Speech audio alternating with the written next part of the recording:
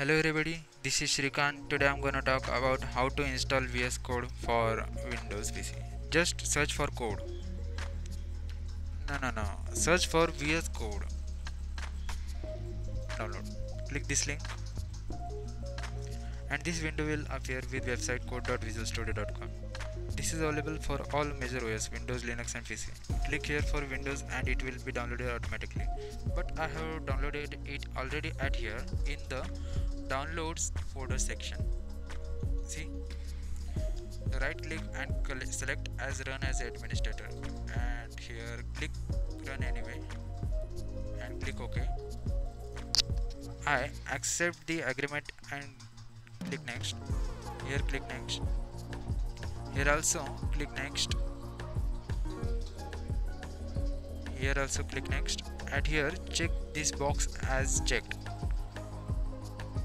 It is mandatory. Then click next. Then install. Let's forward it. And then just click finish.